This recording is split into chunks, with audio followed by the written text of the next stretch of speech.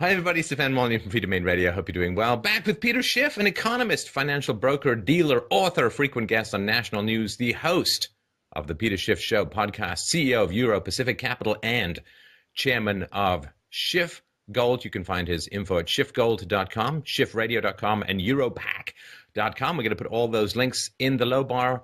Welcome, Peter. How you doing? Oh, thanks for having me on your program once again, Stefan. Always a pleasure. Always a pleasure. All right. So the Dow is doing well, popped over 18,000. Jobs are being created left, right, and center. Okay, there's that little job of the pesky national debt. But as I've seen from all of the Democrat debates, I find if you just don't mention it, it just doesn't exist. So aren't the people who have been preaching this doom and gloom, I mean, look at the numbers. Everything's looking great. Yes, look at the numbers. The numbers tell a very different story from the rosy scenario that they're trying to spin. Yes, we are creating jobs, but we're creating part-time jobs that pay very little to replace the higher-paying full-time jobs that we destroy. But nobody talks about that. Look, Intel just announced yesterday they're laying off, 12,000 people, 11% of their workforce. These are good jobs. What are these displaced Intel workers going to do? I mean, if they get 2 or 3 jobs tending bar and waiting tables, that's going to count as job creation, because you lose one good job and you replace it with 2 or 3 lousy jobs. That is the secret behind the job creation. It is really destruction. And I've said this before. That is why Donald Trump is getting so much support. And that is why a guy like Bernie Sanders can rise from obscurity and almost be tied in the national polls with Hillary Clinton, who is a household word, who nobody else even wanted to run against because it was a sure thing that she would be coronated. Yet this New York Jew, an avowed socialist, can get all this support. Why? Because the economy is a disaster. That's why. And if it wasn't for the minorities who apparently, don't even know about Bernie Sanders, so they're just voting for Hillary Clinton. But if you just look at, the middle-class white vote, overwhelmingly, certainly male going to Bernie Sanders. Why? Because the jobs aren't there. This is not a 4.9% or 5% unemployment economy. This is still a recession. The recession has never really ended. It's just a fantasy. Yes, on Wall Street, the recession ended, but, the economy is not Wall Street. Well, and of course, the Dow is up, and apparently the business of American corporations has turned from producing goods and services that are affordable and appreciated by the consumer to going into massive debt to buy back their own stock. Boy, what a great business model. I mean, how can that possibly work? Well, it works if you happen to own the stock that's getting bought back, right? And you can sell it at a profit. But yes, we want businesses investing in capital to increase labor productivity so that workers can earn more real money and that prices in real terms can come down, and so consumers can enjoy higher living standards. None of that is happening. This has just been a bubble. And the problem is air has been coming out of it. That's why we relapse back into recession. And meanwhile, yes, the stock market is going up, but not as fast as the price of silver, not as fast as the price of gold. So in real terms, the stock market is actually going down faster now than it was last year. I mean, look at silver, exploded yesterday to a new high for the year, above 17. It's up again today. Gold continues to rise.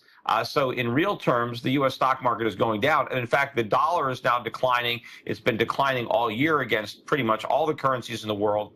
So it's just an illusion that the market is going up. Well, what we got here is Standard & Poor 500 earnings are down over 18% this year from their peak in late 2014. And projections are corporate earnings are going to be down 8.5% for the first quarter of 2016 compared to a year ago. And this is not good news. No, and it's going to get worse. And, by the way, oil prices are now going up, and gasoline prices have been on the rise at the pump.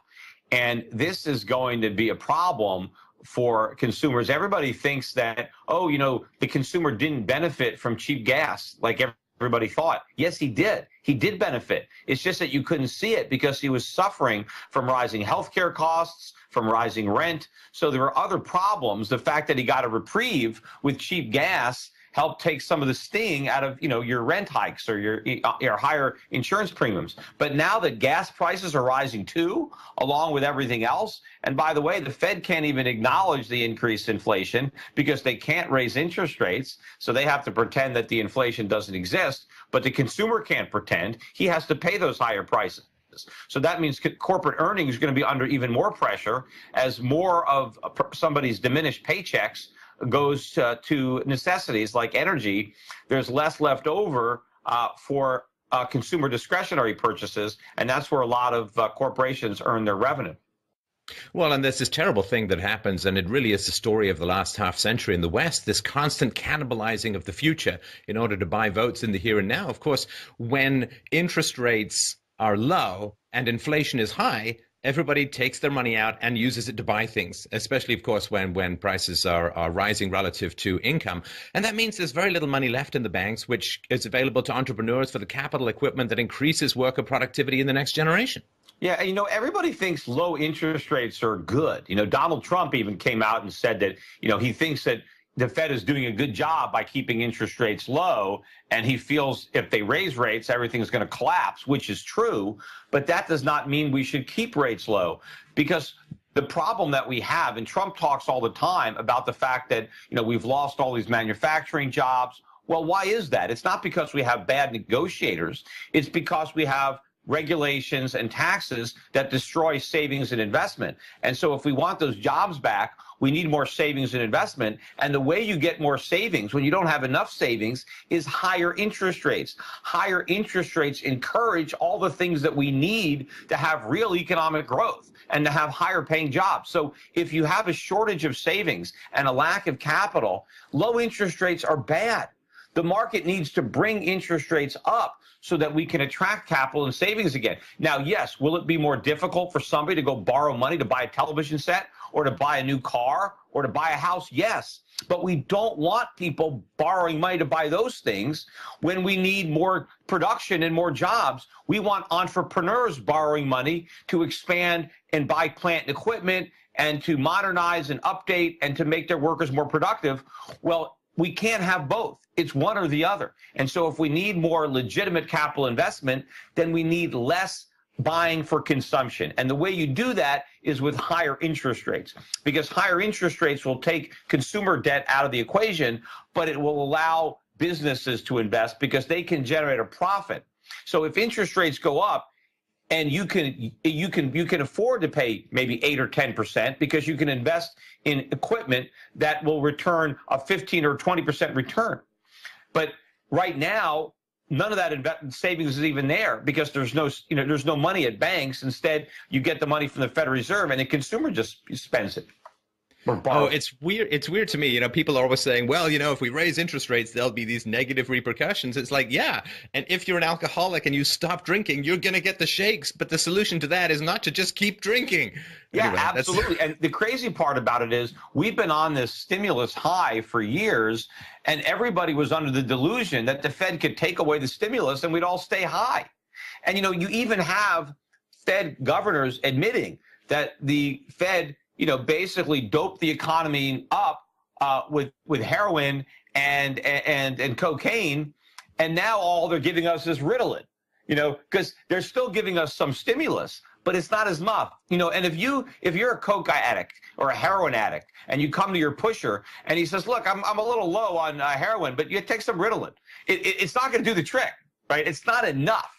And so people expected that we could get by without the stimulus. We can't. Now, the reality is, yes, what the Fed should do is let interest rates go up, stop artificially suppressing them, and let this entire phony economy collapse, because it has to collapse. Because until it does, we're never going to build a legitimate recovery that's going to produce the rising living standards and higher wages that everybody wants.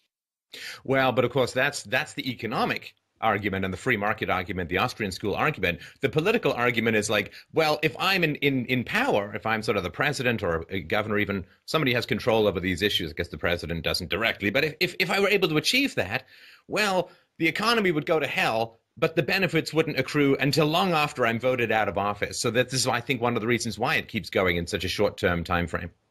Well, not necessarily. I mean, if you get a 4 years for a president, I bet if we bit the bullet right away, by the end of the first term, we could be well on the way to a good recovery. I mean, the free market is efficient. It cleans house very quickly. So, yes, we can get a lot of short-term pain, kind of like, the Band-Aid. Do you want to peel it off slowly or just rip it off? And if we just rip off that Band-Aid, yes, it's going to hurt for a while, 6 months, a year, maybe 2 years, but then we're going to start to see real recovery.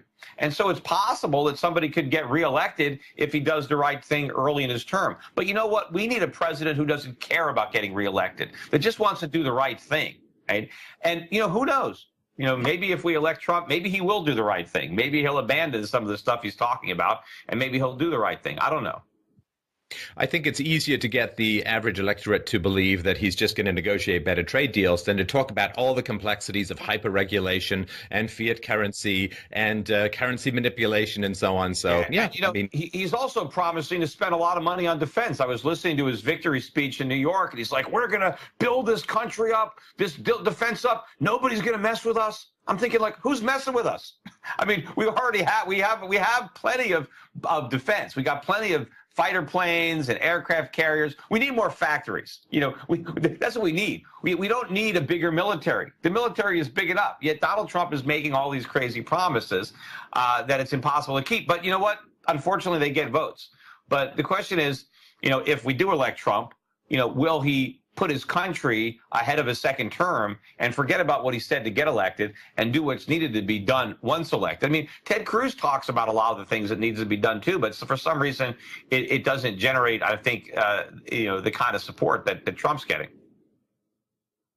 Now, the view of U.S. corporations looks fairly grim, right? Average rating on U.S. corporate debt has now fallen to BB. For those who don't know, that's bad.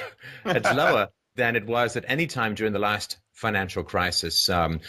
Moving 12-month sum Moody's credit rating downgrades of U.S. companies from 32 in March 2015 to 48 up to 61 in March. So they nearly doubled in 1 year. The outlook for U.S. corporations who are involved in a desperate self-medicating buyback of their own shares is not looking too pretty. And can you imagine what those credit ratings would be downgraded to if the Fed let interest rates go up? Because at this point, corporations are so levered up from an orgy of share buybacks that if interest rates went up, I mean, many of these big companies would go bankrupt. They simply couldn't even service their debt in that environment. And what about the underfunded pensions of those companies that still have pensions? If interest rates went up, that would collapse their pensions, and those pension obligations would skyrocket. So the only reason that the ratings are still as high as they are is because the Fed is still practically at zero. So if we ever have to get from where we are to where we need to be, it is going to be a huge purge in corporate America, because a lot of these overly indebted companies that only are so indebted because of the Fed, a lot of them are going to fail. Right. Now, we've talked a little bit about the fact that you need capital equipment, you need to invest in increasing worker productivity. That's one option. Of course, the other option is simply to use the power of the state to raise minimum wages to, $15 is being phased in a bunch of different states. So I feel sometimes we may just be overcomplicating things by saying that you need all these complex business skills and market research skills and customer satisfaction skills when you can just point a gun at math and make it magically work. So perhaps we can talk a little about that. That doesn't work. See, all that does is it forces employers to find ways of getting around hiring people. So if you say to the government says, look, if you're going to hire unskilled workers, you have to pay them $15 an hour. What that means is employers have to say, okay, well, I guess I can't hire unskilled workers, or I can only hire a few, but I have to find other sources to get done what I need to do. And so what do businesses do? They raise prices, or they adopt models where you have self-serve, where people do things themselves. You serve yourself. Like a self-serve gas station, right? What happened when the government put a minimum wage? Well, they didn't start paying gas pumpers higher wages. They eliminated gas pumpers. The job doesn't exist anymore. You pump your own gas. And they used a combination of self-service and technology. And so what is going to happen now, because the government is saying, no, you can't pay that guy $7.25. You got to pay him $15. Well, I can't pay him $15, so I'm not going to hire him. I'm going to do the next best thing. So I'm going to use a machine. I'm going to outsource. I'm going to have my customers do things themselves that were done by others, and I'm going to raise my prices. And so now there's going to be a new level of employment, but you cannot legislate higher wages because you can't. Wages have to come from productivity. And if the worker doesn't have the productivity, he's not going to earn the wage. And so businesses are going to find a way around. Now, sometimes, yes, there are sometimes you will get a few people who will get overpaid as a result of the increase in the minimum wage. But that is more than offset by all the people who get zero because they've been legislated permanently out of work. And those that do keep their jobs still have to pay higher prices because the people who are most impacted by the higher prices that result from an increase in minimum wage are the minimum wage workers themselves. It doesn't matter to Warren Buffett, what happens to the price of a hamburger. He couldn't care less. But if you're working for minimum wage and the price of a hamburger goes up, that takes a lot of that wage hike away from you. Well, and the really frustrating thing about it, too, is it's really hard to solve down the road. Let's say Trump gets in or some more free market guy gets in and says, OK, we're getting rid of the minimum wage. Well, the automation isn't going to be dismantled, right? It's already in place. And so the demand for lower skilled workers is not going to go up proportionately to how it goes down when the minimum wage is raised. So that is a permanent reduction. Well, certainly the higher minimum wage is in place, because once a lot of these restaurants, decide to automate and they make the upfront capital investment to buy all the equipment, even if you get rid of the minimum wage, the equipment's already there. And so the investment's already been made. See, what's going to happen now is you're going to have people in California and New York who are going to make decisions today about whether or not I should spend all this money today to buy this equipment to replace my workers. And the cost-benefit analysis is affected by what you believe the cost of those workers is going to be over the next, 5 or 10 years.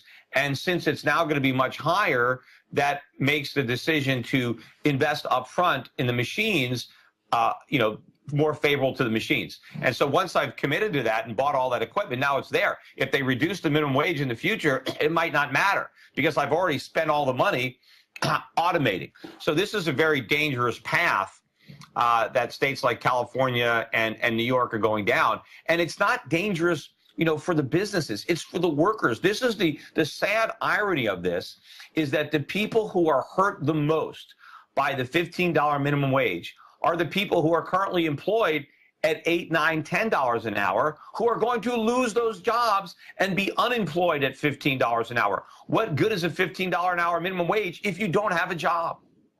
Well, and what's even more tragic is they're going to blame the free market for not producing the jobs that they want. That seems almost like there's such a fantasy that all business owners are like Scrooge McDuck sitting on these mountains of money, just not sharing it out of meanness and callousness. These monocle-wearing monopoly capitalists just sitting on these mountains of money, and why don't they just scoop some out? But there is, businesses operate on razor-thin margins. I've run a business, you run a business. I mean, you're not making 50% profit than just hoarding it all yourself, because if you were, somebody else would move in and undercut your prices. Businesses operate on a couple of percentage points, and there is not a big vat of money that they can just scoop out and hand out if they feel like it. Yeah, and in fact, the legislators know this. I mean, Jerry Brown said when he signed the bill, he didn't even think it made sense economically, but politically he had to do it.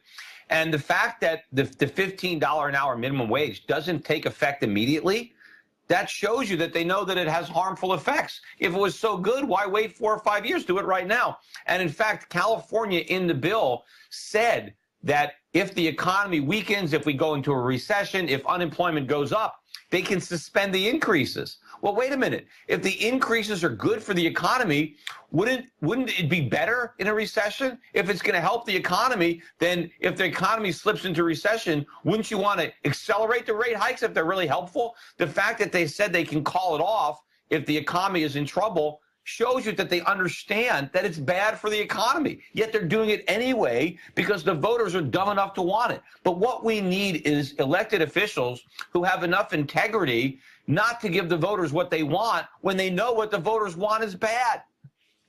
Well, it's the Platonic idea that you have wise legislators who are willing to accept unpopularity for the cause of educating voters. And I do think that the politicians know better, but they are, of course, playing to the masses who, just like these squawking birds, baby birds that want all this government largesse coughed up to them. And nobody's really pushing back, at least on the political side.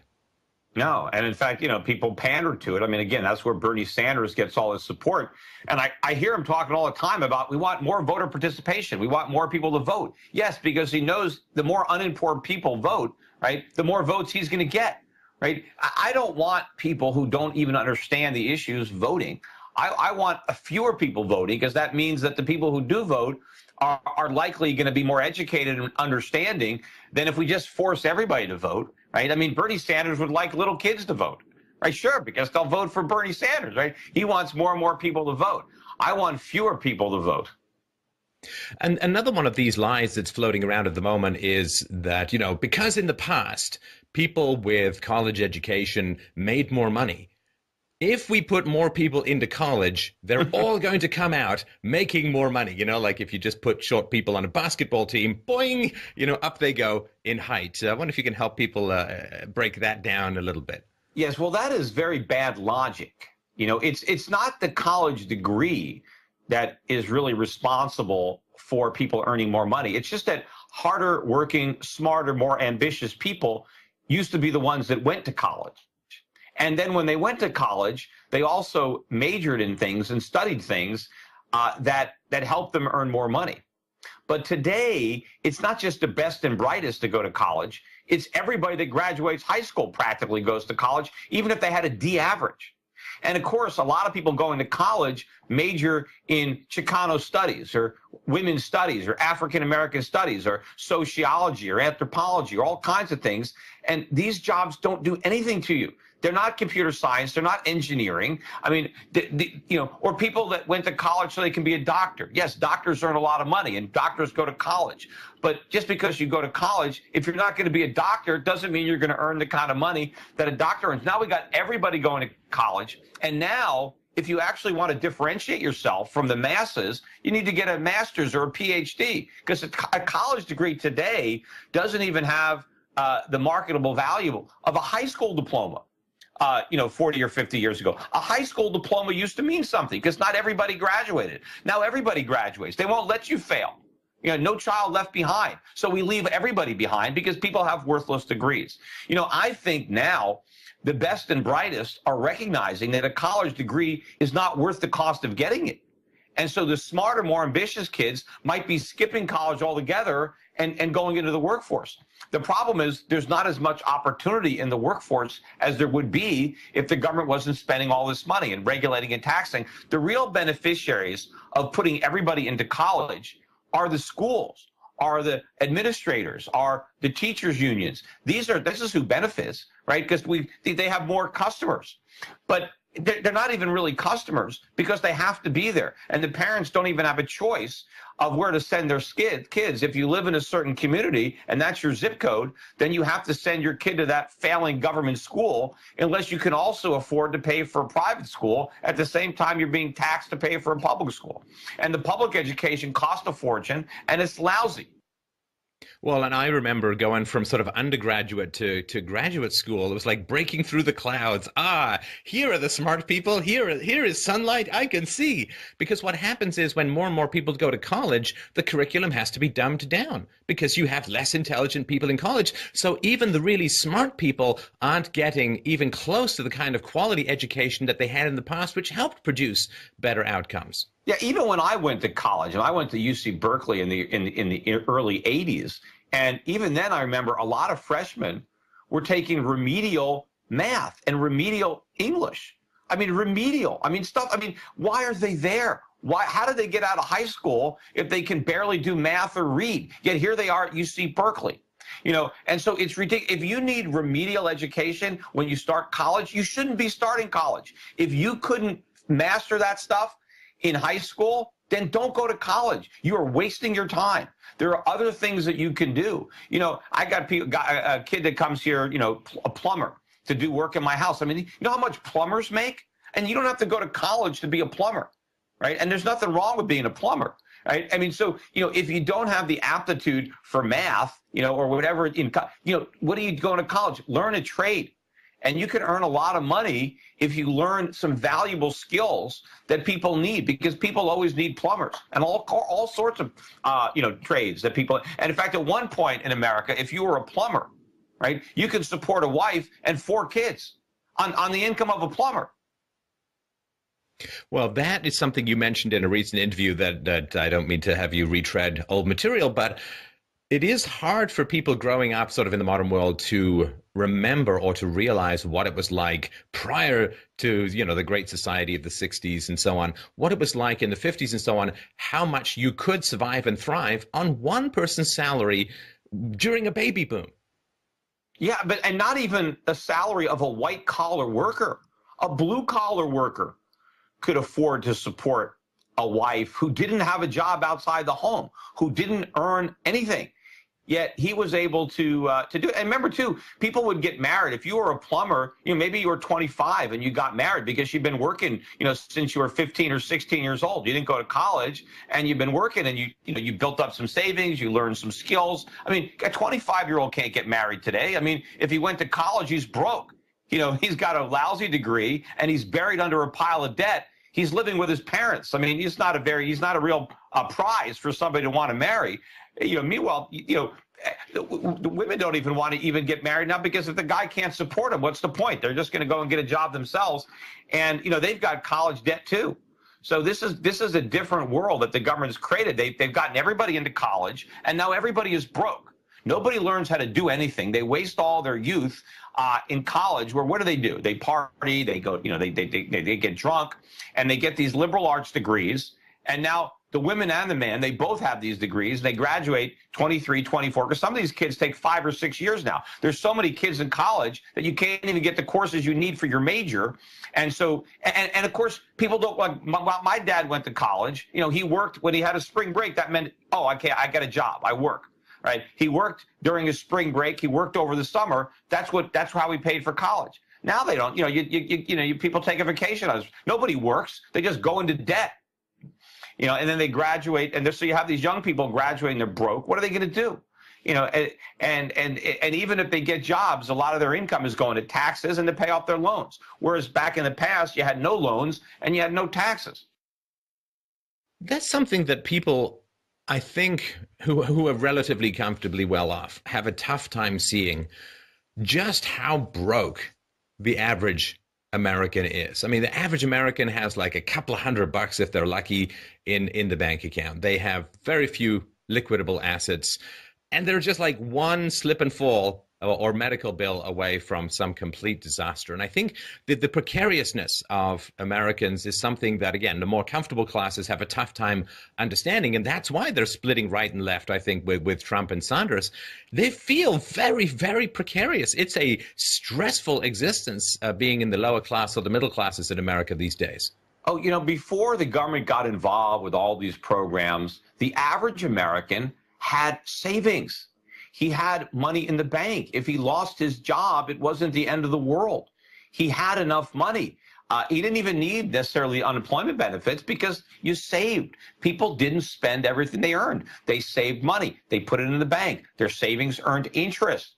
So you didn't have to necessarily go to work to earn money. Your money was earning money for you because you had interest. So people didn't live paycheck to paycheck. The middle class didn't live paycheck to paycheck. They had savings, and they saved for their retirement. Now, no. I mean, if you lose your job, if you don't have unemployment, you've got nothing. And now you're signing up for food stamps or other types of government assistance because the government has created a society where people have no financial assets whatsoever. The average American probably has a negative net worth. His liabilities, whether it's a car loan or a student loan or credit card debt, exceed his assets. The average American is broke. Right? In supposedly the richest country in the world, the average citizen of this country probably has a lower net worth than most people in the rest of the world, even poorer countries, because they have positive net worths. They don't have all the debt that Americans have, and they've got some savings. We have a bunch of debt and no savings. Oh, and that's not even counting the national debt and the unfunded liabilities. Well, of course, if you do that, then we're the poorest people in the history of the world, right? If you look at all the money that we owe. Now, of course, the way out of that is that we're not going to pay it. But the problem is our creditors haven't figured this out yet. They still think we're good for it. They still think all these broke Americans can actually pay their pro rata share of the national debt. I mean, it's not even close.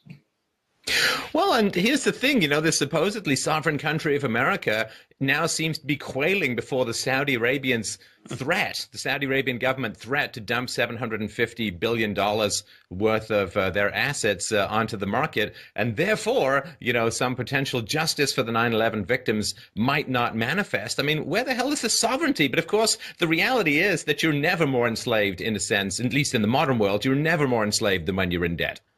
Oh, yeah. And, they call the tune and we dance to it. I think what's funny about it is when you look at the reporting of this so-called threat, everybody thinks, wow, it's going to hurt the Saudis because they're going to have to sell their precious treasuries. It's really doing them any good to hold on to these things. I mean, they'd be much better off selling these treasuries. The problem is who's going to buy them? Because nobody really wants them. The Federal Reserve is going to have to buy them. So they're going to have to print a bunch of money to do that, which means the dollar is going to, sell off even more, which means the cost of living is going to go up even more. But I don't think Obama wants to even risk something like that happening before he gets out of office. So that's why he's going to oppose this. And I think, even the leadership in the House, nobody wants this bill to go through. But the problem is the politics, because it's bad politics to be against it. Everybody wants to stand with the victims of 9/11. Who wants to stand with the Saudis? But the reality is, we owe them like $1 trillion, and they're helping to keep this house of cards economy from collapsing. So we got to kiss their what. But we got to figure out a way to save face, but there's no way we can pass that bill. So recently, of course, there has been a giant, massive data dump.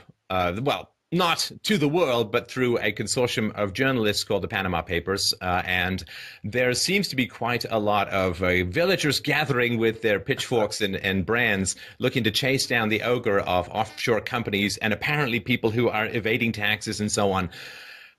It seems kind of a misnomer in that most people want to pay less taxes if they can do so legally, and these seem to be legal vehicles by which taxes can be reduced. But it does seem to be it's another one of these, well, the rich are getting away, so let's have government regulate things more and let's go get those rich. And that always ends up, it's like watching someone step on a rake, kind of boom, up it goes in their face, because every time we ask the government to regulate more, the rich capture the government regulatory process, the financial wizards capture the regulatory process, and it ends up benefiting the rich more. Yeah, well, first of all, nobody should be surprised that politicians are hypocrites, because people are like, oh, look, here are these leaders. They're trying to evade the higher taxes that they're imposing. Of course. Of course they are trying to do that. Just because they're advocating for something for other people doesn't mean they believe in it for themselves. Look, Warren Buffett keeps saying that he wants people to pay higher taxes. Well, there's nothing stopping him from paying higher taxes himself. Just write a check. The government will accept it. But if you look at the way Berkshire Hathaway runs, Berkshire Hathaway does whatever it can to avoid taxes. So does Warren Buffett. Warren Buffett doesn't pay himself a salary. Why? He doesn't want to pay the taxes. What does he do? He takes stock dividends because it's preferential treatment. So everybody tries to do what they can to minimize their taxes. Look, Bernie Sanders he finally released his tax returns, and lo and behold, he uses all sorts of deductions and he pays a lower tax than the marginal tax that the law would have for his income. Why doesn't he just ignore those deductions? Why doesn't he just pay a higher tax? Because he doesn't want to. Nobody wants to. But, here's the thing about tax havens. People are saying, oh, these tax havens, this is terrible because, people are evading these taxes. Yeah, it's a good thing. Because you know what? If it wasn't for tax havens, taxes would be even higher for the rest of us. Because one of the things that keeps governments honest to some extent is they know if they raise taxes too high, more people will use offshore tax havens to escape them. So it's some kind of protection, even if you don't use them yourself. The fact that they're there. What governments want to do is make it harder for people to avoid the taxes, so it's easier for them to raise the level of taxation. So we need tax havens. And by the way, globally, the United States is considered the world's biggest tax haven. So it might not be a great place to earn money if you're an American and you live here, but it's pretty good if you happen to be an Asian or European or Latin American. A lot of those people use the United States to avoid taxes. So, we really shouldn't be throwing stones given the size of the glass house that we live in. But we are, making it harder. But I like all these tax havens to be there. And I wish more countries would lower their taxes and be a tax haven. I mean, look at what's happening in the States, right? Just big articles now about David Tepper, who just left New Jersey for Florida. And, can you imagine how much higher the state taxes would be if you couldn't leave? What if whatever state you were in, you could never leave? Even if you moved out of state, the state that you left could still tax you. Can you imagine how much higher they would be? The fact that we have some competition among the states keeps some kind of lid. I mean, Connecticut had been losing so many millionaires were leaving Connecticut that all of a sudden now they're in a budget hole again, but now for the first time in years since I've lived in this state, instead of raising taxes, they're cutting some spending. They're laying off some government workers. Why? Because they've reached a point where too many people are leaving. The General Electric is leaving. They're going to another state. They're leaving Fairfield County, Connecticut. So the politicians, even though they want to raise taxes, they're worried about more people leaving the state. That's what we want globally. We want politicians worried that the frogs are going to jump out of the water before we boil them to death. Well, the other thing, too, is that let's say that the government was able to capture all of this money. Well, what they would do is they would use it as collateral through which to borrow a huge amount of money. And so if the rich are paying taxes, that is going to catastrophically add, if they're paying even more in tax, it's going to catastrophically add to the growth of the national debt. It's just collateral to borrow. It's not like they spend it directly. Well, absolutely, too. People act as if the government simply got this revenue that it's not getting in taxes, that we'd all be better off. We'd be worse off. I would rather have that money not go through the government, stay in the private sector, let the people who earned it invest that money or spend that money. Why siphon it through Washington, D.C.? That's not going to benefit us. And sometimes politicians say, well, if all the people who are avoiding their taxes just paid more, well, then you could pay less. No, because it's not like the deficits would go away. If the government collected more taxes, they just spend even more. They never live within their means. No matter how much they collect, they're going to spend more. It's not like the budget would be balanced if they only had more revenue. No, if they had more revenue, they'd spend even more than that. The deficits would probably be just as big, if not bigger. More drug to the drug addict does not equal less drug taking by the drug addict. It just means more. And the other thing, too, which has struck my mind about this whole Panama Papers thing as well, is it's a legal tax protest. The rich people are saying the tax system is unfair and unjust. Look, if taxes were 5% or 6%, in total, like the way that they used to be in the past, nobody would bother with all of this mess. It'd be too expensive to hire the accountants and too risky to move the money around. And, like the 3% of French millionaires are leaving Paris, and I think a couple of percentage of people in Chicago are leaving. Nobody wants to pick up and move unless they have to. Moving is like, unless there's a tsunami or a glacier coming into your household, nobody wants to do it. So it's a form of legal tax protest, like a sit-in. And so what's wrong with a form of legal tax protest where the rich people are saying this is unfair and unjust, and I'm willing to take these steps to avoid this unjust system? Yeah, look, it's much easier to do business locally, to run all your affairs locally. And if the tax rates were low enough, then people would pay them rather than run their businesses offshore. But when you get up to confiscatory levels of taxation, you operate a business in the United States.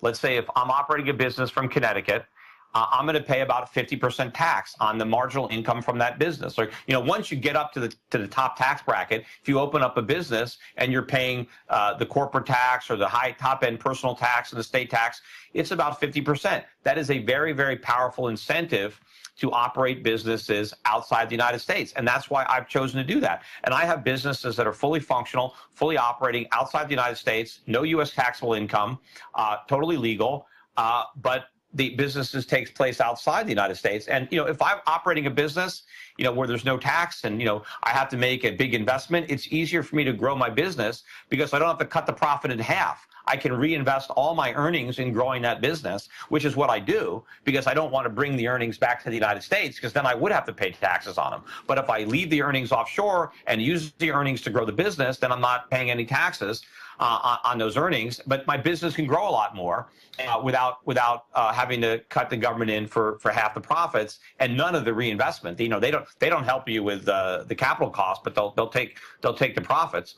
But a lot of, all this stuff that's happening is because of government. And the liberals want to act, hey, let's just tax the rich. Let's just tax the rich. Well, what if the rich don't want to be taxed, right? What if they do something to protect their wealth? Just anybody. Look, if you are, walking through a bad neighborhood and, maybe you're going to put, your money in your shoe.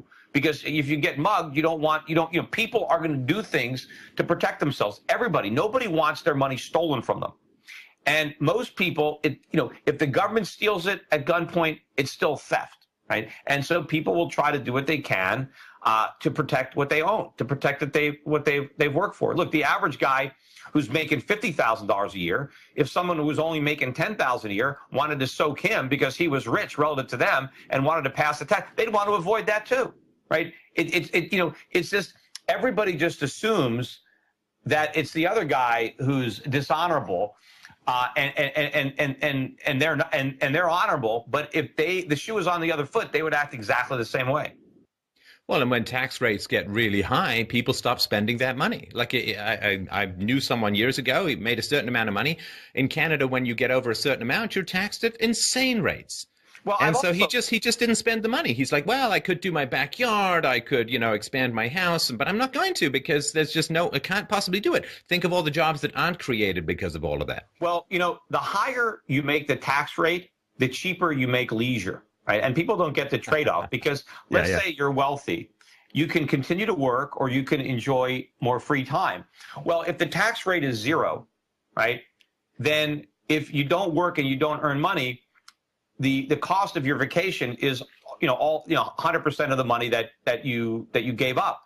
But if taxes are 50%, and if I don't earn, let's say, that extra $1 million, well, my vacation didn't cost me $1 million. My vacation cost me $500,000 because I only would have earned $500,000. But you take the tax rate up to 80%, and now that vacation only costs you $200,000 because even if you would earn $1 million, you only would have kept $200,000. So depending on, somebody might say, well, that's $200,000 might be a lot of money, but not if the guy's got 10 or 20 million. He might decide, you know what, I'd rather have the vacation than the extra 200. He might rather have the extra 800 if taxes were 20%. So the higher you make taxes, the more wealthy people will choose leisure over work. And the thing is, if I'm going to choose leisure over work, if I'm not going to work, maybe I don't need my employees anymore because I'm no longer running my business. I decide, it's not worth it anymore. I'm just going to retire because after taxes, there's not enough money left over. I might as well just go fishing, right? And so the higher you make that tax, the less work there is. And the less people who are going to be benefiting from that. People aren't going to get jobs or, there's a lot less economic activity when you're just sitting there fishing versus running a business. Well, it'll be interesting. We'll see if we can put the graph in at the end of the presentation, which is tax rates versus number of golf courses, because that might actually kind of trend similarly up.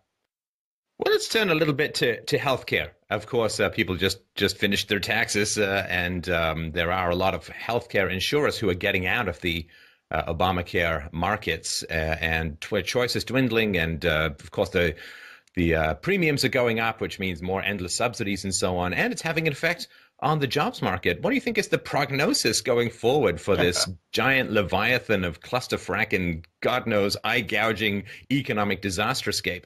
Well, the prognosis is not good. In fact, it's terminal, right? If we're going to look at it from that perspective. And all of this is predictable. I'm sure I talked about what was going to happen if we went down this road, and everything that I warned, it's all happening. This is what happens when government comes in. In fact, we already saw this when government came into the market initially with Medicare and Medicaid. I mean, the government took a great healthcare system that we had that was affordable and widely available. Nobody was lacking for healthcare in the United States. Poor people got healthcare for free if they were really poor. The middle class purchased health care. It was inexpensive and widely available. Nobody worried about the rising cost of health insurance because it was inexpensive. All that changed when government got involved and the costs started to rise.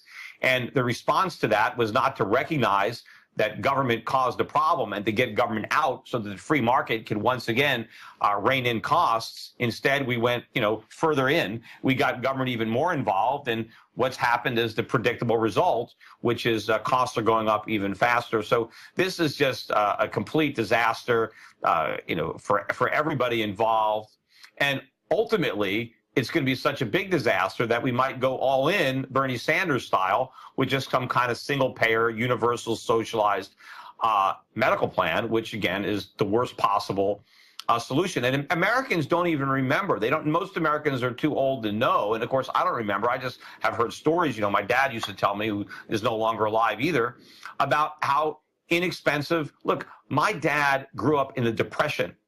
And my grandfather was a carpenter. Didn't go to college, didn't even go to high school, right?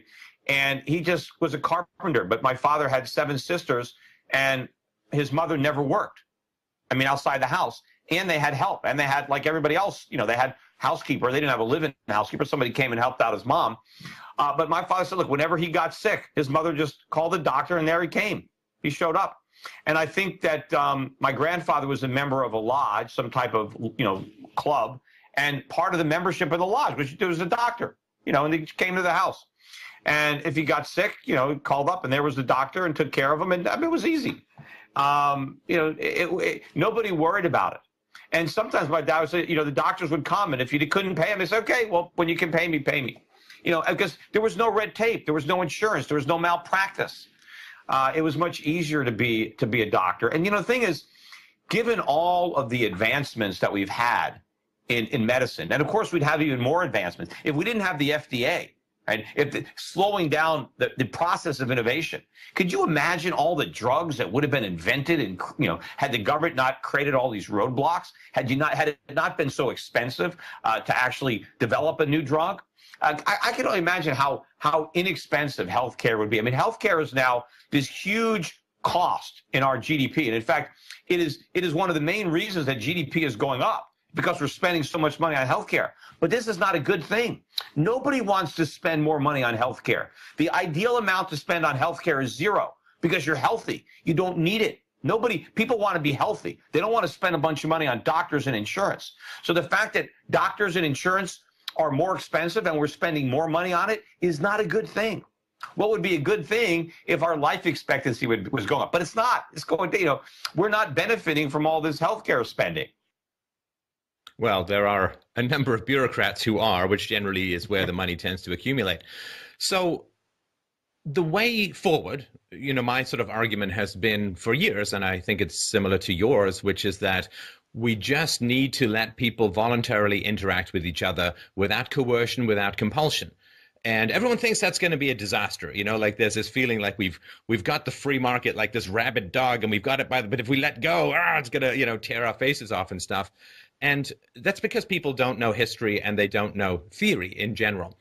So let's say that you got your libertarian wand out and you could pick a couple of things that you would want to see changed the most and the fastest. Where would you start waving?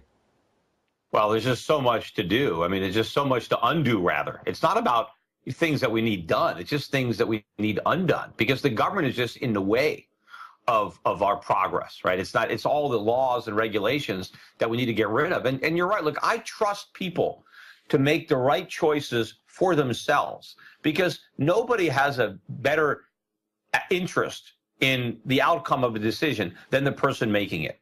And so why are you going to trust somebody in Washington to make decisions? I want people making their own decisions for themselves, because I have confidence that when it comes to your own personal decision, like if somebody offers you a job, right? If you decide to accept that job because it's the best job that you can find, and you've looked around and someone's offering you a job and you decide, then obviously I trust your instinct to take that job, other than some bureaucrat thousands of miles away telling you, no, that job's not good enough, you can't have it.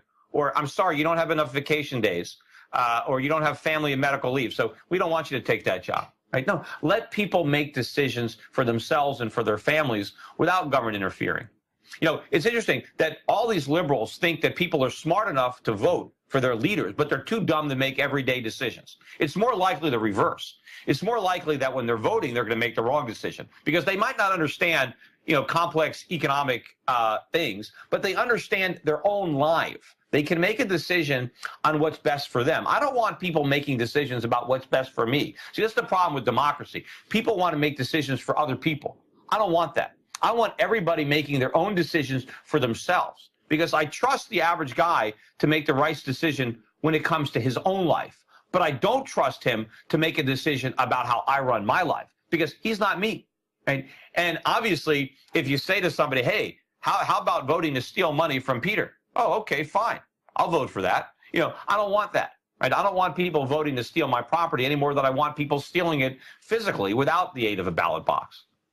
Well, there's more you can do to prevent private criminals than public criminals, because at least you can call up the government to save you from private criminals. But who do you call when the government turns rancid? If you try to protect yourself from government criminals, you're the criminal, and now you go to jail.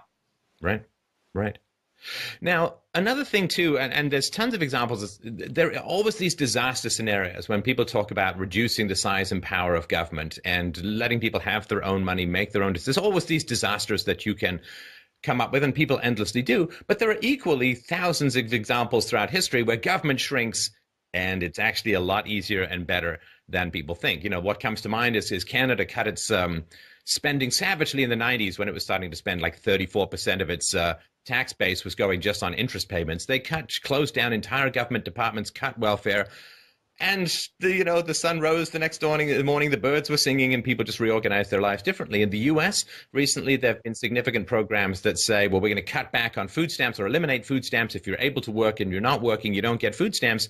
Food stamp participation has dropped savagely, hugely, enormously. And the next day, the sun rises and the birds are singing and people go on with their lives. These disaster scenarios are the real problem, not the actual going on. Look at the example of New Zealand in the 80s under, Roger Douglas. I mean, we invest a lot of money in New Zealand. I own a lot of companies. I have a lot of my own money in New Zealand companies. It's one of the countries that I've liked to invest in. But, they were more socialist than we are now. I mean, Bernie Sanders would have loved the New Zealand of the 1970s. It had all the things that he thinks that we need. And it drove the country into bankruptcy. And they were really, they were really at the end of their rope. And then they adopted massive free market reforms. And lo and behold, the country thrived. They paid off debt. They're much more prosperous today than they were under all those socialist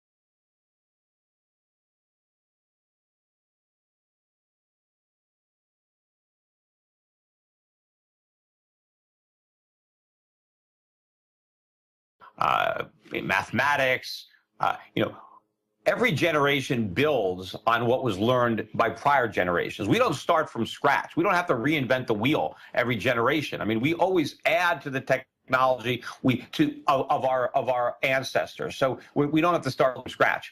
But when it comes to understanding of economics, we always go back to zero. We act as if none of the experiences that took place over the last thousands of years, none of those lessons have been learned. We don't build on that knowledge. We repeat all the mistakes over and over and over again. I mean, imagine if we did the same thing in all walks of life. I mean, we'd still be living in caves. So fortunately, we don't make these mistakes in all aspects. But unfortunately, when it comes to understanding economics, the average person knows no more about economics, not even the average person. The average economist knows no more about economics than they did 500 or 1,000 years ago. Clearly, that's not the case with the average physicist, right? Right, and you know, medicine, we don't sort of say, hey, let's try leeches again, and oh, hey, let's reopen the debate on slavery. I mean, we make progress in other areas, but with this one, there's a real slippery, because of course politicians love to give away things for free to buy votes, and that requires that they keep people far away from economic principles. And of course, government schools are little giant, well, not little, giant pockets of communism indoctrinating the young. And therefore they can't say, well, you know, the free market is a really, really great place to be, because then, you know, the first bright kid in the front row says, then why are we here? And of course, there's not any particular answer to that. So I think it's not that people can't accumulate the knowledge. It's kind of scrubbed out of the brains of the young by self-interested government-based institutions every single generation. Yeah, and that's like, you know, I know my son had to, we talked about the minimum wage earlier. My older son is 13, and he had to write an argumentative essay, and there were various topics that he could pick, and so he chose the minimum wage. And the question was, should the minimum wage be raised, right? It wasn't that should it be abolished. It was, you know, should it stay where it is or should it be raised? And so he went to his teacher and he said, I'm going to pick the minimum wage.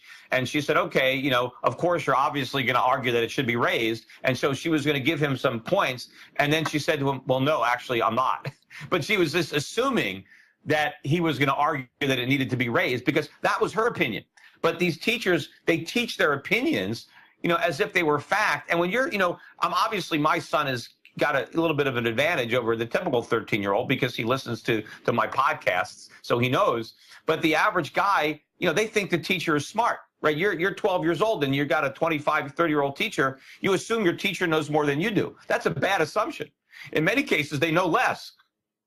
Well, I mean, the idea that that you live in a society that's going to put indoctrinated idiots in charge of pretending to educate the young, that's a pretty chilling thought, because it goes way beyond the school into your society as a whole, and its respect for the young and its capacity to survive teaching young people critical thinking skills. You know, whenever you have a rotten, terrible infrastructure of propaganda that's really at the heart of a society, critical thinking skills becomes the complete enemy. And so you don't want to think about your society as a whole. If it can't teach you how to think, what's it hiding?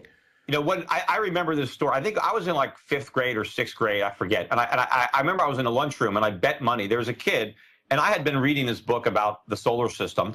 And so I was talking to this kid, and we talked about the planets, and I said, you know, Jupiter has the most gravity. And he said, no, Earth has the most gravity. And I said, no, it's Jupiter. Jupiter has the most gravity. You know, and we made a bet, and we decided to let the science teacher, you know, answer the question, because I was saying it was Jupiter, and he was saying it was Earth. So we asked the science teacher, and the science teacher said Earth. So this tells you how little I mean, so okay, I must have been wrong. Well, of the planets, he said the Earth just because it's closer and it feels more like, I don't feel Jupiter's gravity pull at all. Wait, there it is in my earlobe, pulling away as usual. Wow. But I mean, but if the science teacher doesn't know that gravity is a function of mass, I mean, and this is a science teacher. It wasn't that we asked, you know, the English teacher, we asked the science teacher, and the science teacher didn't know. So look, all the teachers have to know is more than you do theoretically, or they have the teacher's addition to the textbook. They don't actually know anything because they have a textbook with all the answers. It's like calling Alex Trebek the winner of Jeopardy. It's like, it's right there, right on the podium. All right. Well, thanks a lot, Peter. It's always a great pleasure to chat. And I, you know, strongly urge people to check out Peter's work. It's a great podcast.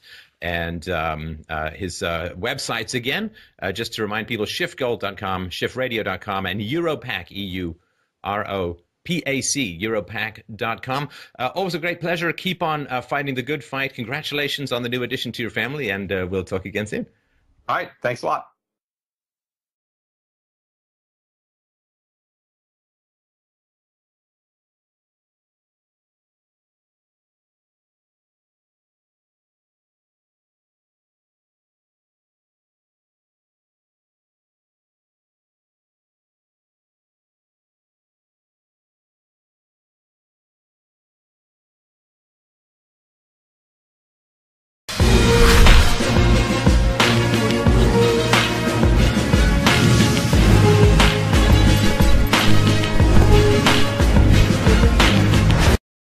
Hi, everybody. Stefan Molyneux from Free Domain Radio. Hope you're doing well. Back with Peter Schiff, an economist, financial broker, dealer, author, frequent guest on national news, the host of the Peter Schiff Show podcast, CEO of Euro Pacific Capital, and chairman of Schiff Gold. You can find his info at schiffgold.com, schiffradio.com, and europac.com. We're going to put all those links in the low bar. Welcome, Peter. How you doing? Oh, thanks for having me on your program once again, Stefan. Always a pleasure. Always a pleasure. All right. So the Dow is doing well, popped over 18,000. Jobs are being created left, right, and center. Okay, there's that little job of the pesky national debt. But as I've seen from all of the Democrat debates, I find if you just don't mention it, it just doesn't exist. So aren't the people who have been preaching this doom and gloom, I mean, look at the numbers. Everything's looking great. Yes, look at the numbers. The numbers tell a very different story from the rosy scenario that they're trying to spin. Yes, we are creating jobs, but we're creating part-time jobs that pay very little to replace the higher-paying full-time jobs that we destroy. But nobody talks about that. Look, Intel just announced yesterday they're laying off, 12,000 people, 11% of their workforce. These are good jobs. What are these displaced Intel workers going to do? I mean, if they get 2 or 3 jobs tending bar and waiting tables, that's going to count as job creation, because you lose one good job and you replace it with higher paying jobs. So if you have a shortage of savings and a lack of capital, low interest rates are bad. The market needs to bring interest rates up so that we can attract capital and savings again. Now, yes, will it be more difficult for somebody to go borrow money to buy a television set or to buy a new car or to buy a house? Yes. But we don't want people borrowing money to buy those things when we need more production and more jobs. We want entrepreneurs borrowing money to expand and buy plant and equipment and to modernize and update and to make their workers more productive. Well, we can't have both. It's one or the other. And so if we need more legitimate capital investment, then we need less buying for consumption. And the way you do that is with higher interest rates, because higher interest rates will take consumer debt out of the equation, but it will allow businesses to invest because they can generate a profit. So if interest rates go up, and you can afford to pay maybe 8 or 10% because you can invest in equipment that will return a 15 or 20% return. But right now, none of that savings is even there because there's no money at banks. Instead, you get the money from the Federal Reserve, and the consumer just spends it. Oh, it's weird. It's weird to me. People are always saying, well, if we raise interest rates, there'll be these negative repercussions. It's like, yeah. And if you're an alcoholic and you stop drinking, you're going to get the shakes. But the solution to that is not to just keep drinking. Yeah, anyway, absolutely. And the crazy part about it is we've been on this stimulus high for years, and everybody was under the delusion that the Fed could take away the stimulus and we'd all stay high. And, you even have Fed governors admitting that the can enjoy higher living standards.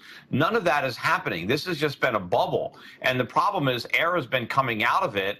That's why we relapsed back into recession. And meanwhile, yes, the stock market is going up, but not as fast as the price of silver, not as fast as the price of gold. So in real terms, the stock market is actually going down faster now than it was last year. I mean, look at silver, exploded yesterday to a new high for the year, above 17. It's up again today. Gold continues to rise. So in real terms, the U.S. stock market is going down. And in fact, the dollar is now declining. It's been declining all year against pretty much all the currencies in the world. So it's just an illusion that the market is going up.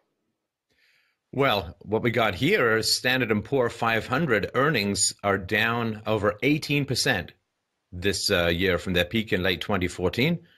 And projections are corporate earnings are going to be down 8.5% for the first quarter of 2016 compared to a year ago. And this is not good news. No, and it's going to get worse. And, by the way, oil prices are now going up and gasoline prices have been on the rise at the pump. And this is going to be a problem for consumers. Everybody thinks that, the consumer didn't benefit from cheap gas like everybody thought. Yes, he did. He did benefit. It's just that you couldn't see it because he was suffering from rising healthcare costs, from rising rent. So there were other problems. The fact that he got a reprieve with cheap gas help take some of the sting out of, your rent hikes or your higher insurance premiums. But now that gas prices are rising too, along with everything else, and by the way, the Fed can't even acknowledge the increased inflation because they can't raise interest rates, so they have to pretend that the inflation doesn't exist, but the consumer can't pretend. He has to pay those higher prices. So that means corporate earnings are going to be under even more pressure as more of somebody's diminished paychecks goes to necessities like energy. There's less left over for consumer discretionary purchases, and that's where a lot of corporations earn their revenue. Well, and there's this terrible thing that happens, and it really is the story of the last half century in the West, this constant cannibalizing of the future in order to buy votes in the here and now. Of course, when interest rates are low and inflation is high, everybody takes their money out and uses it to buy things, especially, of course, when prices are rising relative to income. And that means there's very little money left in the banks, which is available to entrepreneurs for the capital equipment that increases worker productivity in the next generation. Yeah, everybody thinks low interest rates are good. Donald Trump even came out and said that, he thinks that the Fed is doing a good job by keeping interest rates low, and he feels if they raise rates, everything's going to collapse, which is true. But that does not mean we should keep rates low, because the problem that we have, and Trump talks all the time about the fact that, we've lost all these manufacturing jobs. Well, why is that? It's not because we have bad negotiators. It's because we have regulations and taxes that destroy savings and investment. And so if we want those jobs back, we need more savings and investment. And the way you get more savings when you don't have enough savings is higher interest rates. Higher interest rates encourage all the things that we need to have real economic growth and to have with 2 or 3 lousy jobs. That is the secret behind the job creation. It is really destruction.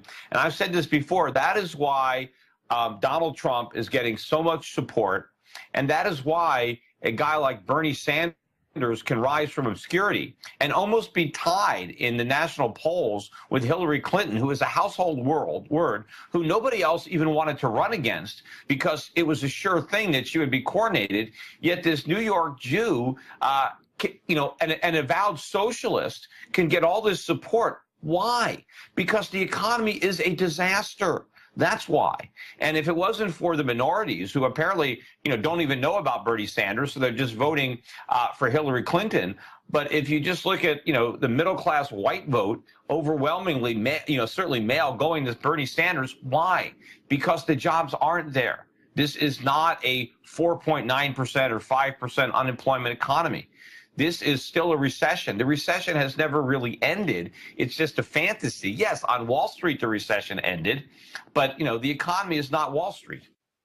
Well, and of course, the Dow is up, and apparently the business of American corporations has turned from producing goods and services that are affordable and appreciated by the consumer to going into massive debt to buy back their own stock. Boy, what a great business model. I mean, how can that possibly work? Well, it works if you happen to own the stock that's getting bought back, right? And you can sell it at a profit. But yes, we want businesses investing in capital to increase labor productivity so that workers can earn more real money and that prices in real terms can come down. And so consumers talks about a lot of the things that needs to be done too. But for some reason, it doesn't generate, I think, the kind of support that Trump's getting. Now, the view of U.S. corporations looks fairly grim, right? Average rating on U.S. corporate debt has now fallen to BB. For those who don't know, that's bad. It's lower than it was at any time during the last financial crisis. Moving 12-month sum Moody's credit rating downgrades of U.S. companies from 32 in March 2015 to 48 up to 61 in March. So they nearly doubled in 1 year. The outlook for U.S. corporations who are involved in a desperate self-medicating buyback of their own shares is not looking too pretty. And can you imagine what those credit ratings would be downgraded to if the Fed let interest rates go up? Because at this point, corporations are so levered up from an orgy of share buybacks that if interest rates went up, I mean, many of these big companies would go bankrupt. They simply couldn't even service their debt in that environment. And what about the underfunded pensions of those companies that still have pensions? If interest rates went up, that would collapse their pensions, and those pension obligations would skyrocket. So the only reason that the ratings are still as high as they are is because the Fed is still practically at zero. So if we ever have to get from where we are to where we need to be, it is going to be a huge purge in corporate America, because a lot of these overly indebted companies that only are so indebted because of the Fed, a lot of them are going to fail. Right, right. Now, we've talked a little bit about the fact that you need capital equipment, you need to invest in increasing worker productivity. That's one option. Of course, the other option is simply to use the power of the state to raise minimum wages to, what is it, $15 is being phased in a bunch of different states. So I feel sometimes we may just be overcomplicating things by saying that you need all these complex business skills and market research skills and customer satisfaction skills when you can just point a gun at math and make it magically work. So perhaps we can talk a little about that. That doesn't work. See, all that does is it forces employers to find ways of getting around hiring people. So if you say to the government says, look, if you're going to hire unskilled workers, you have to pay them $15 an hour. What that means is employers have to say, okay, well, I guess I can't hire unskilled workers, or I can only hire a few, but I have to find other sources to get done what I need to do. And so what do businesses do? They raise prices, or they adopt models where you have self-serve, where people do things themselves. You serve yourself. Like a self-serve gas station, right? What happened when the government put a minimum wage? Well, they didn't start paying gas pumpers higher wages. They eliminated gas pumpers. The job doesn't exist.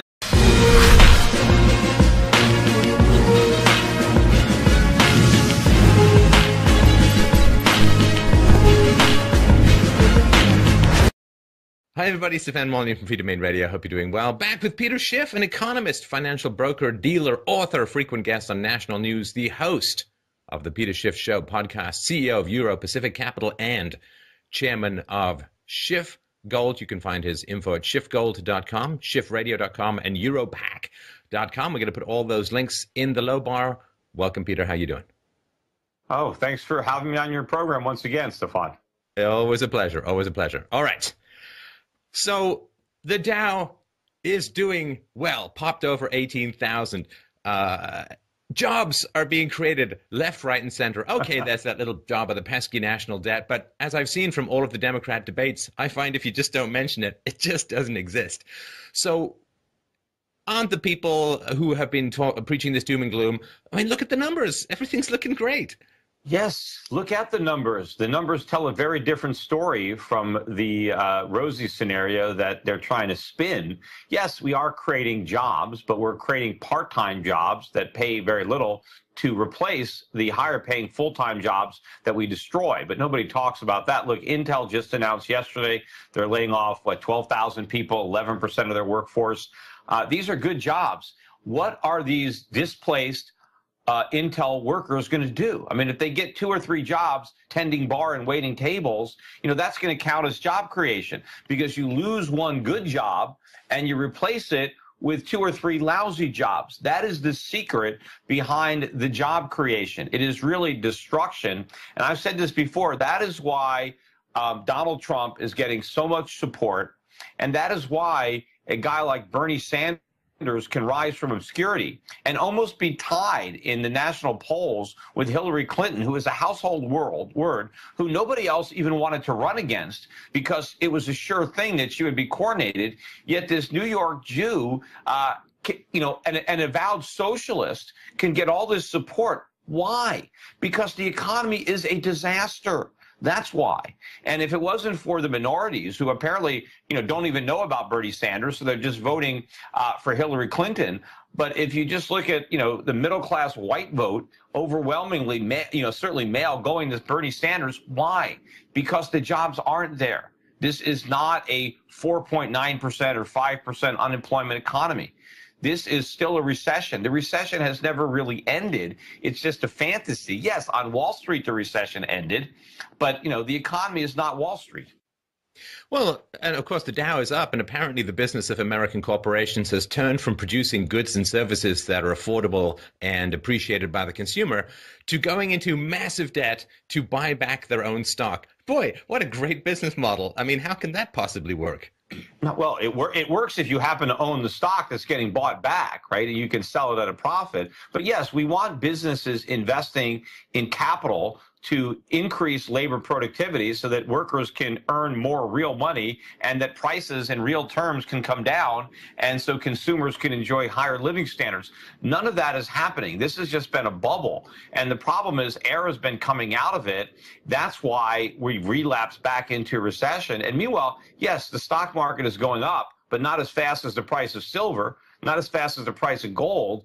So in real terms, the stock market is actually going down faster now than it was last year. I mean, look at silver, exploded yesterday to a new high for the year, above 17. It's up again today. Gold continues to rise. So in real terms, the U.S. stock market is going down. And in fact, the dollar is now declining. It's been declining all year against pretty much all the currencies in the world. So it's just an illusion that the market is going up. Well, what we got here is Standard & Poor 500 earnings are down over 18% this year from their peak in late 2014. And projections are corporate earnings are going to be down 8.5% for the first quarter of 2016 compared to a year ago. And this is not good news. No, and it's going to get worse. And, you know, by the way, oil prices are now going up and gasoline prices have been on the rise at the pump. And this is going to be a problem for consumers. Everybody thinks that, oh, you know, the consumer didn't benefit from cheap gas like everybody thought. Yes, he did. He did benefit. It's just that you couldn't see it because he was suffering from rising healthcare costs, from rising rent. So there were other problems. The fact that he got a reprieve with cheap gas help take some of the sting out of, you know, your rent hikes or your higher insurance premiums. But now that gas prices are rising too, along with everything else, and by the way, the Fed can't even acknowledge the increased inflation because they can't raise interest rates, so they have to pretend that the inflation doesn't exist, but the consumer can't pretend. He has to pay those higher prices. So that means corporate earnings are going to be under even more pressure as more of somebody's diminished paychecks goes to necessities like energy. There's less left over for consumer discretionary purchases, and that's where a lot of corporations earn their revenue. Well, and there's this terrible thing that happens, and it really is the story of the last half century in the West, this constant cannibalizing of the future in order to buy votes in the here and now, of course. And cocaine, and now all they're giving us is Ritalin, you know, because they're still giving us some stimulus, but it's not as much, you know. And if you're a coke addict or a heroin addict and you come to your pusher and he says, look, I'm a little low on heroin, but you take some Ritalin, it's not going to do the trick, right? It's not enough. And so people expected that we could get by without the stimulus. We can't. Now, the reality is, yes, what the Fed should do is let interest rates go up, stop artificially suppressing them, and let this entire phony economy collapse, because it has to collapse. Because until it does, we're never going to build a legitimate recovery that's going to produce the rising living standards and higher wages that everybody wants. Well, but of course, that's the economic argument and the free market argument, the Austrian school argument. The political argument is like, well, if I'm in power, if I'm sort of the president or a governor, even somebody has control over these issues. I guess the president doesn't directly, but if I were able to achieve that, well, the economy would go to hell, but the benefits wouldn't accrue until long after I'm voted out of office. So this is, I think, one of the reasons why it keeps going in such a short-term time frame. Well, you know, not necessarily. I mean, if you get 4 years for a president, I bet if we bit the bullet right away, by the end of the first term, we could be well on the way to a good recovery. I mean, the free market is efficient. It cleans house very quickly. So, yes, we can get a lot of short-term pain, kind of like, you know, the Band-Aid. You know, do you want to peel it off slowly or just rip it off? You know, and if we just rip off that Band-Aid, yes, it's going to hurt for a while, 6 months, a year, maybe 2 years, but then we're going to start to see real recovery. And so it's possible that somebody could get reelected if he does the right thing early in his term. But you know what? We need a president who doesn't care about getting reelected, that just wants to do the right thing, right? And, you know, who knows? You know, maybe if we elect Trump, maybe he will do the right thing. Maybe he'll abandon some of the stuff he's talking about, and maybe he'll do the right thing. I don't know. I think it's easier to get the average electorate to believe that he's just going to negotiate better trade deals than to talk about all the complexities of hyper-regulation and fiat currency and currency manipulation and so on. So, yeah, you know, he's also promising to spend a lot of money on defense. I was listening to his victory speech in New York, and he's like, we're going to build this country up, this defense up. Nobody's going to mess with us. I'm thinking, like, who's messing with us?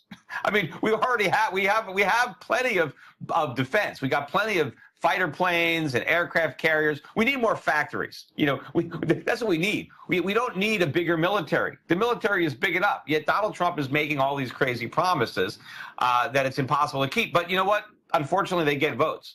But the question is, you know, if we do elect Trump, you know, will he put his country ahead of a second term and forget about what he said to get elected and do what's needed to be done once elected? I mean, Ted Cruz, when interest rates are low and inflation is high, everybody takes their money out and uses it to buy things, especially, of course, when prices are rising relative to income. And that means there's very little money left in the banks, which is available to entrepreneurs for the capital equipment that increases worker productivity in the next generation. Yeah, you know, everybody thinks low interest rates are good. You know, Donald Trump even came out and said that, you know, he thinks that the Fed is doing a good job by keeping interest rates low, and he feels if they raise rates, everything's going to collapse, which is true. But that does not mean we should keep rates low, because the problem that we have, and Trump talks all the time about the fact that, you know, we've lost all these manufacturing jobs. Well, why is that? It's not because we have bad negotiators. It's because we have regulations and taxes that destroy savings and investment. And so if we want those jobs back, we need more savings and investment. And the way you get more savings when you don't have enough savings is higher interest rates. Higher interest rates encourage all the things that we need to have real economic growth and to have higher paying jobs. So if you have a shortage of savings and a lack of capital, low interest rates are bad. The market needs to bring interest rates up so that we can attract capital and savings again. Now, yes, will it be more difficult for somebody to go borrow money to buy a television set or to buy a new car or to buy a house? Yes. But we don't want people borrowing money to buy those things when we need more production and more jobs. We want entrepreneurs borrowing money to expand and buy plant and equipment and to modernize and update and to make their workers more productive. Well, we can't have both. It's one or the other. And so if we need more legitimate capital investment, then we need less buying for consumption. And the way you do that is with higher interest rates, because higher interest rates will take consumer debt out of the equation, but it will allow businesses to invest because they can generate a profit. So if interest rates go up, and you can afford to pay maybe 8 or 10% because you can invest in equipment that will return a 15 or 20% return. But right now, none of that savings is even there because there's no money at banks. Instead, you get the money from the Federal Reserve, and the consumer just spends it. Oh, it's weird. It's weird to me. You know, people are always saying, well, you know, if we raise interest rates, there'll be these negative repercussions. It's like, yeah. And if you're an alcoholic and you stop drinking, you're going to get the shakes. But the solution to that is not to just keep drinking. Yeah, anyway, absolutely. And the crazy part about it is we've been on this stimulus high for years, and everybody was under the delusion that the Fed could take away the stimulus and we'd all stay high. And, you know, you even have Fed governors admitting that the Fed, you know, basically doped the economy up with heroin and